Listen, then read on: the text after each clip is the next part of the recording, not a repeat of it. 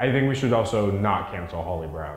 It was an honest mistake, except it was completely dishonest, but it doesn't negate all of the good that Holly has actually done on her channel and all of the good videos that she's made. I've made mistakes, you've made mistakes. It could be argued that YouTube itself is a mistake, and we can criticize those mistakes and laugh at them. But we can also do that without trying to end somebody else's career. You know what I mean? But I do think that to an extent, it's like, at what point do you say, like, maybe you shouldn't shove in, like, references to the USS Liberty incident when it's not maybe he shouldn't, like, say shalom.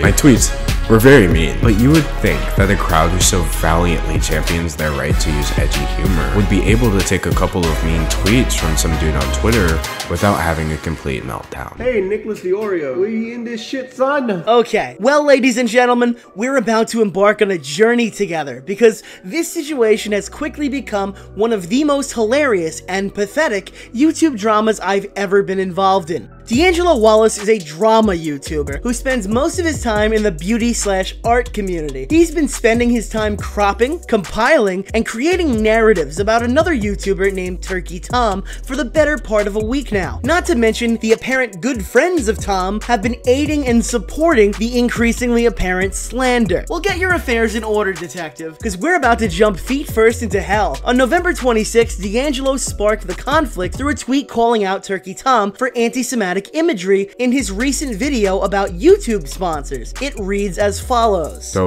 the YouTuber Turkey Tom threw a bunch of anti-Semitic imagery in his latest video, and it resulted in a comment section full of anti-Semitism. Wow. And the content he was referring to can be heard here. Hello and shalom, my brothers, and welcome to a very special episode of the Tigger Tom Show. Today, I have a very special presentation for all of you. A story, really. One of gaming, shaving, dangerous people pushing dangerous narratives, and my personal favorite pastime, being a merchant, an accumulator of wealth to hide away from my fellow man and look down upon the writhing masses in shame and pity. Okay, drop him. He's a racist and an anti-Semite. Oh, look, it's my favorite developer, Plarium. No, God! No, God, please, no! No! Why are we still here? Just to suffer? Every night, I can feel my leg. Just to be clear, this was and still is a completely valid criticism. D'Angelo raises a content versus content issue, and while I don't agree with D'Angelo at all, I've got no problem with him raising a content criticism against another YouTuber who covers drama. For that reason, I didn't put too much thought into it, and I basically left the situation alone, thinking that it would just end in a agree to disagree type of situation. If you have to rely on racism for YouTube engagement, A, accept that your content is trash, and B, Go fuck yourself! Truth be told, I wrote off D'Angelo's argument entirely because he bases it upon a misleading pretense. It's basically just cropped screenshots of Tom's YouTube comments. The argument itself seems to be that these cherry-picked comments prove that Tom panders to anti-Semites. If you make a joke, they will come. And he claims the comment section is filled with them, when in reality, that's just not the case. What we're actually looking at is a minority of comments from Tom's video. From what I'm able to tell through this Augie RFC stream, there were about 750 comments on Tom's video the night that D'Angelo made his accusation. And for transparency reasons, let's just use 600 as our ballpark estimate since his tweet went up in the afternoon. He was able to locate 6 comments that were very spread out, which he then stitched together. Let's not ignore the fact that this could come off a bit misleading if your everyday Twitter intellectual misinterpret it and assume these came in rapid succession, especially since his claim was, and still is mind you, that Tom's comment section was full of it. 6 comments out of 600 would be 1%, definitely not the majority, and Tom's video is definitely not something that I would consider to be full of anti-Semitism. On top of that, D'Angelo has also publicly gone on record stating that he isn't responsible for anything as a content creator, which basically speaks for itself. responsibility. My platform gets larger and larger every day, and because of this, I've really been thinking a lot about my responsibility as a content creator. And I have come to the conclusion that I literally don't have any. I'm a YouTuber. There are never gonna be any repercussions for any of my actions. Why Tom should be treated any differently has yet to be seen. And also, let's not forget the fucking YouTube comment section, really? You know, the degenerate cesspool that's the closest thing we have left to what was 2007 Xbox Live. How anyone thinks they can prove anything with the YouTube comments still baffles me. Especially when H3H3 is in the thumbnail, who's a very controversial creator by himself that just so happens to be Jewish. Should I not make videos on H3H3 because him just being Jewish could lead to anti-Semitism in my YouTube comments, which apparently I'm supposed to be responsible for? Am I fostering Nick Fuentes' audience by the second? So I just classified it as a shitty criticism, one that's not based on fact, and one that's certainly not worth responding to in video form. Shockingly, D'Angelo was apparently getting quite a bit of backlash by the supporters of Turkey Tom. Who would have guessed? To anyone with brain cells, this really wouldn't come as a surprise because his claim was a checkable lie that could easily be debunked by anybody who took a stroll through Tom's comment section. Nevertheless, the most important conclusion to come to is that D'Angelo's accusations didn't come off as hateful or race baiting at the time. He didn't outright call Tom an anti-Semite, and I just figured a shit criticism was, well, a shit criticism. No reason to call anybody here truly malicious at this point. And that is, of course, until a day passes and he released his second tweet that reads as follows. Happy Thanksgiving, we're eating Turkey Tom. He thought we wouldn't be able to see his racism through the thin veil of comedy. Meanwhile, he's doing this in everyday conversation. So allow me to repeat from yesterday when you tried to gaslight me. Go F yourself. Which in my opinion is exponentially worse, and it leaves the realm of petty YouTube drama. It also is funny how he himself describes the situation in the video because it's a complete tonal shift from the accusations he made on Twitter. I get what he's trying to imply, but I'm Alex falsely accused somebody of assault, so that's like comparing apples to oranges. Another thing that came up a lot was that I'm an SJW, which is ultimately not true, but even more ultimately ironic because the people calling me that were the ones absolutely losing it on Twitter, acting like I was calling Tom a Nazi and a white nationalist. I called him racist for saying I hate niggers. It's not that serious. The overreaction is what gets me the most. Was I overreacting? Obviously. My tweets were very mean, but you would think that a crowd who so valiantly champions their right to use edgy humor would be able to take a couple of mean tweets from some dude on Twitter without having a complete meltdown. I see. You're choosing to play stupid or you're just dumb here because you're claiming it's not that deep and you're just sharing an opinion on Twitter. That's especially funny to me because you cross-posted this tweet declaring Tom was a racist to your YouTube community tab, where it was clear that you were trying to drum up some support and hype for an eventual video. There is no passive way to call a man a racist. I'm not gonna beat around the bush with you. To say a person hates an entire group of people carries a lot of weight, and while you're showing his supposed racism through a thin veil of comedy on Twitter, you were blatantly calling him a racist on YouTube. For people who think it isn't as important as allegations made by I'm Alex, I guess you just don't use Twitter because this shit happens all the time. For example, in 2018, a Georgia State athlete posted on a private Instagram saying, "I passed," and then the N-word in all caps. This was on a Finsta, which is basically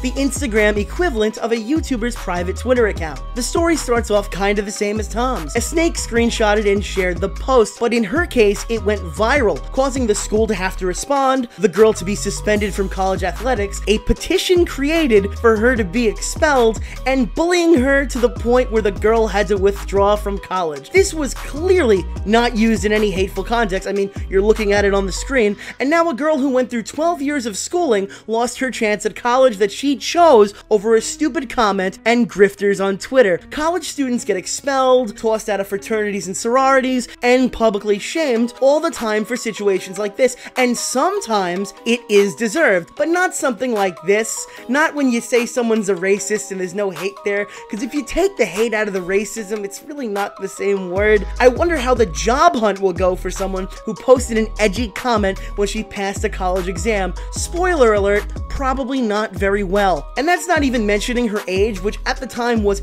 18 years old, which makes her an adult. It's worth noting that Tom isn't, and while most grandstanders on Twitter would argue that normal high school age people don't make edgy jokes in private, and I heavily disagree, that's not why this comparison is relevant. While I personally have the belief that people below the age of 18 making edgy jokes is completely normal and they shouldn't have their lives and careers ruined over the precious Twitter accountability that everyone's trying to enforce, it's really relevant here because of D'Angelo, someone who you'd think based on this situation would have had a firm stance on accountability based on his statements. But he has a very particular way of phrasing his stance.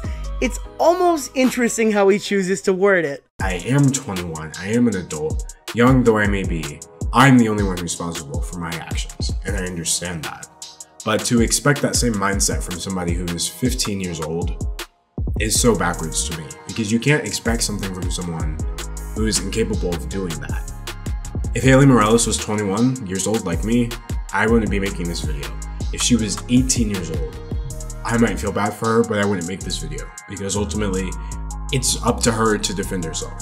But she's 6 years younger than me. And if you are my age or older, you know what I mean when I say a lot of things change between you being 15 and you being older than that. You might understand right from wrong when you're 15, but you don't understand implications. And being held accountable in the same way that you should be when you're an adult, when you're 15 years old, is not beneficial, and it's not going to help you because you're still not going to understand what's going on. Oh, and what was the evidence, by the way? What's the bulletproof evidence you collected on this degenerate turkey? Whatever it is, I'm sure it's going to be conclusive. Well, to start off, our buddy D'Angelo admitted that he wasn't even sure these messages were real when he posted them, which means he basically just took a shot in the dark and risked branding Turkey Tom as a racist without even knowing if the evidence he had was valid. By the way, when I brought out that second round of screenshots, Tom should have just said they were fake, because I would have had like no way of proving otherwise. He also mentions he couldn't at any point reach out to Tom because that's not how YouTube in 2019 works, which is really ironic as that's one of the most criticizable points of every single one of the biggest dramas all year. I just called him out from one creator to creator. Publicly, of course, because that's how 2019 works. See, if Tom and I had had this conversation in a vacuum, or you know, in private, but we don't do that because we're influencers. Which is especially funny to me because that's exactly what I did here. While I don't think you're necessarily required to speak to someone before you make a video on them, I'm at least a firm believer that you should have some sort of confidence in your own evidence when you're accusing someone of being a racist. Maybe in this case you should have reached out to him, maybe it would have contributed to your argument. Instead, you're just closing your eyes and creating the allegations that were clearly designed to go viral. Once you put all that behind you and analyze what we have here, you'll notice they're just cropped out of context Discord messages. One specifically where Tom is clearly joking, and it's visible even in the little context that D'Angelo decided we get to have. I don't see Tom showcasing the beliefs that the white race is superior in any of these messages. Pardon me if I missed it. So just to reiterate, D'Angelo's argument is based on cropped jokes that he himself couldn't verify the validity of, and they were used to declare Turkey Tom, who was 16 at the time, to be a full-blown racist. D'Angelo has also publicly gone on record stating that people below the age of 18 aren't responsible for their actions. Well, that's flawed right out the gate, don't you think, D'Angelo? And if you look at the evidence, you'll see some example of Tom's edgy gamer word, which is important to note that none of these examples were meant to be public, and they weren't. These jokes were all written in private conversations and never meant to leave those group chats around people that he trusted. Sitting with Tom for over a day and a half while he was searching, Tom was unable to locate these messages or even who they were with. Full transparency from me, I'm someone who talks to Tom occasionally. There is no usage of the N-word in my DMs to be seen. Surely I could have deleted the messages, but you'll have to take my word for it because apparently I'm not trusted enough to get these coveted jokes. Now let me be clear, Tom should not be making these jokes. There's no reason that Tom should be risking his career and future by making Niggas don't talk, they just say chicken. Jokes. I personally think any YouTuber who has 100,000 subscribers should probably know better than this at this point, and I told Tom to stop doing it while I was chatting with him even before D'Angelo made his video, and I genuinely do think he will stop doing this. However, the reason I think this, and the reason he has to do this, isn't because I'm against edgy jokes, or I think that Tom's a racist. It's because of the snaky fucking YouTubers who will leak anything for clout, and the disingenuous Twitter keyboard activists who race bait harder than D'Angelo Wallace. Listen, that may be an unpopular opinion, but I'm so sick of dudes acting like Al Sharpton grifting on Twitter and then sitting us down for a nice chat about about Tom's future on his YouTube channel, like fucking Dr. Phil. And while we're here, let's consult the additional evidence that was presented to us from D'Angelo's video, since apparently Tom's racism knows no bounds. It's been revealed that Tom also has said the gamer word publicly. And pointed out videos in which Tom had been documented saying stuff like burn the niggers publicly on Twitter. He's apparently apologized for this stuff in the past, or so I've heard, but these messages came after. So what's the point of apologizing if you're just gonna do it again? Speaking of that, in the video in which he apologizes, it ends with him doing it again. Okay, so there's a lot to unpack here. Admittedly, I had absolutely no idea that he had said this stuff publicly until I heard it from D'Angelo's mouth. However, it really hasn't changed my opinion. First of all, D'Angelo has complete control of context in this scenario of his video, and he doesn't choose to allow his viewers to have it. D'Angelo says, he's apparently apologized for this stuff in the past, or so I've heard. Besides the fact that Tom was actually 14 years old in this screenshot, and this is far from proof that Tom is openly racist publicly, the "or so I've heard" part is especially confusing since the apology is found in the video he's showing on screen by Crimson Studios here. I shouldn't have even made those jokes, even if I had made a better attempt to show that they were comedic in nature. As for the edgy stuff, it's just my sense of humor really, which has slowly faded over time, as when I was 14 years old I thought that just saying a racial slur in any context was hilarious. But nowadays I think I've refined my epic and edgy sense of humor a bit more. So let's cut the bullshit. He's absolutely heard Tom apologize, which is a bit disingenuous. Then D'Angelo makes 2 points, one of which being that Tom apologized and then did the same thing at the end of the video, which really isn't true because he doesn't seem to realize that Tom was also apologizing for this second instance in the same video. This inconsistency would have been more apparent if D'Angelo were to put Tom's apology in the video in the first place. The other is that the screenshot took place after, so Tom's apology for the public stuff really doesn't matter, and this doesn't make any sense here because in the 2 instances where Tom said the N-word publicly, he had rightfully apologized for them simultaneously. The second of which, by the way, was accidentally tweeted onto his main account instead of being for his private account. The common denominator here is that when Tom says some stupid shit publicly, he has manned up and apologized for it. Why Tom should be required to apologize for being an edgelord in private DMs is beyond me. If Tom screams the N-word in the forest and no one's around to hear it, apparently D'Angelo thinks that means Tom hates black people. What D'Angelo seems to see is a rich history of Tom leaving hints that he's a racist just looks to me like Tom's always had this stupid edgy sense of humor behind the scenes and now it's beginning to catch up with him and bite him in the ass. I guess where we disagree is where I think Tom's just an idiot and he thinks Tom has a hatred for minorities. I know the age thing keeps coming back up, but when it's considered that this dude is in high school, I just think mine's a more logical conclusion to land on. Shalom, I'm a Jew, I like money, I collect wealth, Ben Shapiro, money. And the thing is, Tom is completely aware of how he came across because he even included this clip. Okay, drop him, he's a racist and an anti-Semite. Once you see how he uses the mental gymnastics there, his motivation for his original tweet really starts to get called into question, and this leads me to one of 2 conclusions. The first of which, and the one that I believe right out of the gate, was that this entire situation was a politically charged case of race baiting on Twitter. After blatantly calling Tom a racist based on leaked private Discord messages,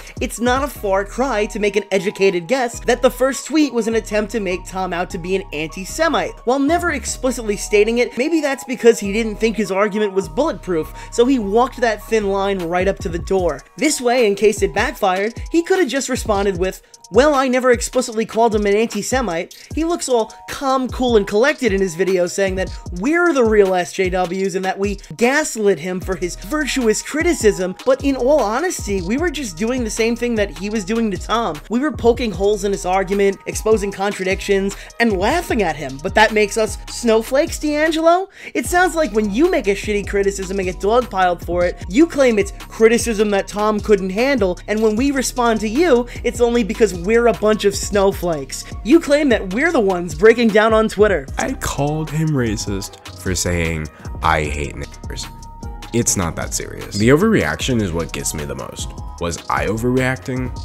Obviously. My tweets were very mean, but you would think that a crowd who so valiantly champions their right to use edgy humor would be able to take a couple of mean tweets from some dude on Twitter without having a complete meltdown. But alas. However, you're the dude who started making the community post to drive traffic to your Twitter. Not only that, you're the guy who was talking about how you were ignoring the debate in the video. But at that point, both of our Twitter followings got into a debate about whether or not it's racist to say I hate niggers, which is fun, but I didn't get into it because at that point, you're going to believe whatever you want to believe. I don't have time to go through but the word has a racist history, but iDub said it's just a word. And then once you look into those community posts, you were making research paper-sized comments, debating with fans, and trying to collect information from anyone and everyone. I don't think someone who is so sure of their argument would be accepting any and all submissions of evidence through comments made in a community tab. I mean, how disingenuous can this get? And while I still do stand by a majority of that, I'd say my mistake was thinking that it was politically motivated. While it certainly appeared that way from the naked eye, anyone who spends more than 5 minutes going through your content would notice that the vast majority of your videos are within 5 seconds of the 10-minute mark, and you've almost made milking drama into a meme on your channel with all the times you've mentioned it. Really pretty, and honestly, of course it was for Twitter likes, but that doesn't change my criticism or invalidate my opinion. We don't post things on Twitter for nobody to see though. Anyway, looks like I've gotten 10 minutes of content out of this, so leave a like, tell me what you think, and subscribe if you haven't already. Thank you for watching. A big thank you to my 42,000 subscribers. And looks like I've gotten 10 minutes of content out of this, so leave a like, tell me what you think, and subscribe if you haven't already. Thank you for watching, and a big thank you to my 103,000 subscribers. Okay, bye. As for Tom's assertion that I don't really care about the issue, and I was just using it for Twitter likes, that's the only part of this entire situation that actually hurt me, because if you knew what kind of person I was, then you would know that I'm also using this situation for YouTube likes. Anyway, looks like I've gotten way more than 10 minutes of content out of this, so leave a like, tell me what you think, and subscribe if you haven't already. Thank you for watching, and a big thank you to my 234,000 subscribers. But he also bragged about how many Twitter followers he gained in Bobox's comment section, and then he bragged about putting ads in a fake apology video in his community tab, and then he bragged about how much money he was gonna make in my DMs, which he didn't even have to do that in. This dude is a grifter. He saw that Tom made an edgy joke about something in a video and realized he could profit off of it. When the first criticism failed, he attempted a more direct SJW approach, and when the SJW play didn't get its intended response, D'Angelo turned around and acted like fucking Dr. Phil, playing the cool, calm, collected YouTuber who was very careful which arguments that he addressed and which arguments he didn't. See, Tom is the perfect candidate, because at 100,000 subscribers, everyone is fully aware who he is, and an exposed video will drive views. However, he's still in that sweet spot of being significantly smaller than D'Angelo, and for that reason, he can be sure that Tom's fans won't come in and ratio him. But if you need some proof, look at this community tab response, where he clearly wasn't panicking at all in a response to a fan named Big E. Apparently, the correct usage of the N-word has a direct relationship tied to the quality of one's content. What do you mean ineligible? I have over 1 million subs. What the f— Shalom, my brothers. Because iDubbbz makes those high-quality videos, then calling him a racist would be disingenuous. Yeah, D'Angelo, I'm sure iDubbbz running around saying the N-word is A-okay in your book if you're willing to brand a high schooler as a racist for saying it in private. I'm sure that's got nothing to do with the fact that iDubbbz towers over you in subscribers, and you'd be ratioed if you even tried to make the same argument targeting him or, I don't know, PewDiePie, who's made more anti-Semitic imagery that was much more egregious and direct than anything Tom has ever released.